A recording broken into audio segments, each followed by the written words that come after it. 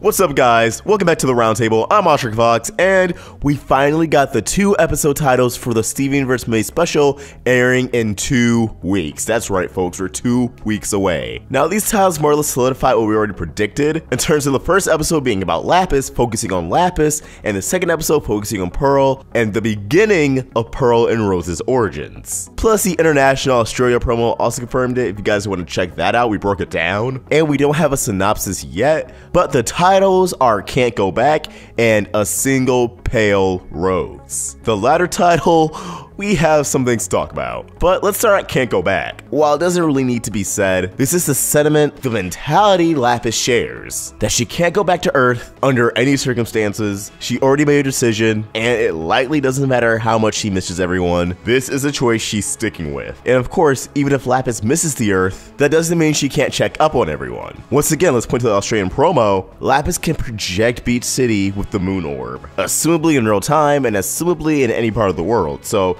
if the gems are on a mission or putting on plays of Jamie in Beach City, Lapis can be there to observe. And it's kind of messed up. It definitely reminds me of the Mirror, or the sheer fact that when she was on Earth, 9 out of 10 times when she did interact with the gems, she was silent. So the Crewdiverse is definitely pulling at some heartstrings, and I'm just hoping for some really good Lapis development, some good focus on her character. Beyond that, let's talk about A Single Pale Rose. Oh, how a single episode title has so many meanings. Obviously, from the title, you can deduce that this is a Rose Quartz episode, one that deals with Pearl. This is such an ominous sounding title as well. Not to mention, Pale Rose is the color of Pearl's hair. We know Pearl's hair has been classified as pink. The color of Rose is a shade of pink, so by that logic, Pale Rose also represents Pearl. Not only that, but what everyone's thinking, if you call back to the Pearl Shattered Pink Diamond theory, which again, longtime viewers know when Back to the Moon aired, that was my immediate thought. I made a theory on it, and even if I don't really believe in it that much anymore, it's still pretty cool to see entertained. But since Back to the Moon aired, a lot of people also came to that conclusion. It's a pretty common conclusion at this point that Pearl could have shattered Pink Diamond by shapeshifting into Rose,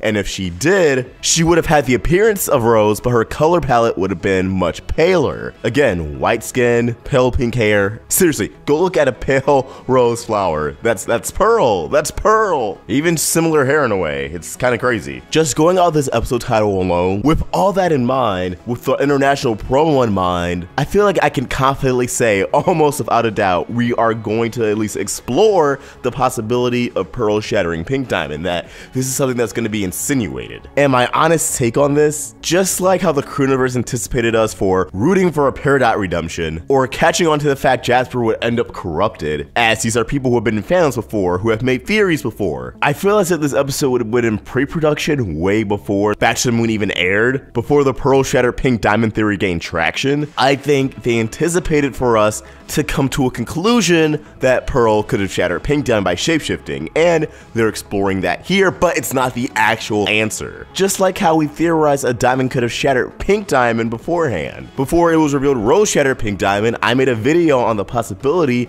of a diamond shattering Pink Diamond, that only a diamond could shatter another diamond. Eventually, the episode The Trial airs. What do they present? The possibility of a diamond being the culprit behind Pink Diamond's demise. And this isn't me saying, oh, I'm a super genius. This is me, like most of the fan base, wondering what the hell happened to Pink Diamond. For the longest time, she wasn't even acknowledged. Come to find out, indeed, yes, she's gone. First it was pinned on Rose, then it was pinned on a diamond, now we're pinning it on Pearl. Things the fandom as a collective has all done throughout the last 3 years. They're going to keep teasing us, they're going to keep throwing out every possibility until the truth is revealed, and I'm hoping that the truth will be simple, not too complex, but still something that not a lot of people saw coming, because let's think of just how many fan theories the show has entertained in the past season alone. Again, a diamond shattering Pink Diamond still being alive at the end of Your Mother and Mine. I feel like they're kind of playing with the angle of Rose or Steven being Pink Diamond, through the sheer fact he can even see Pink Diamond's memories, although I still don't agree with that theory. And yeah, now Pearl shattering Pink Diamond. This season seems to be the accumulation of the fandom's best bets, their best ideas coming together, and everyone's everyone's playing for different sides. A lot of people just want Rose to be the one to shatter Pink Diamond. Straightforward, simple as that. Some people want Rose to be Pink Diamond. Some people want Pearl to shatter Pink Diamond. And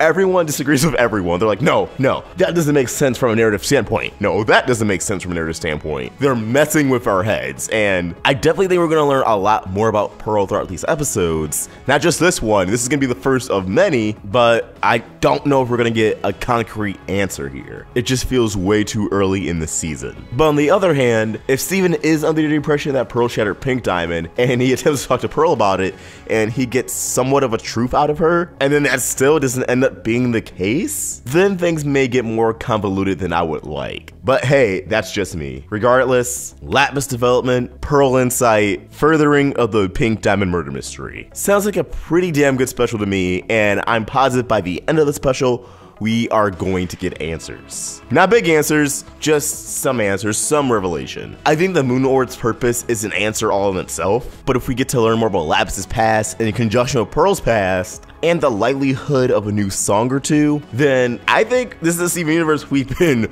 waiting to get back. So those are my reasons for being excited. Again, a single Pearl Rose that it's so genius because that title alone represents both Pearl and Rose, and oh my god, I'm just really, really happy. But what do you guys think? Do these episode titles get you excited? Are your expectations still a bit lower just because of everything that's happened throughout the series? Or do you think this is finally the turning point where we're going to get answers and it's gonna be a damn good time? Let us know in the comments below, or tweet your thoughts, your ideas directly to me at OstricVox. We're at the Roundtable on Facebook, Twitter, and Instagram, all at Roundtable Vids. Want to help the Roundtable grow? Join the Roundtable and subscribe to us on Patreon. Get access to our avatars, our scripts, exclusive perks, and have your name featured at the end of the video like all these beautiful, wonderful people. Also, swing by our Teespring store. Pick up some merch. Links to everything in the description. If you enjoyed this video, please throw it a like, share, and if you're new here, subscribe. Hit that bell for notifications and stay in the loop with all things Steven. Thank you for watching, and I hope you have an awesome day. OstricVox out.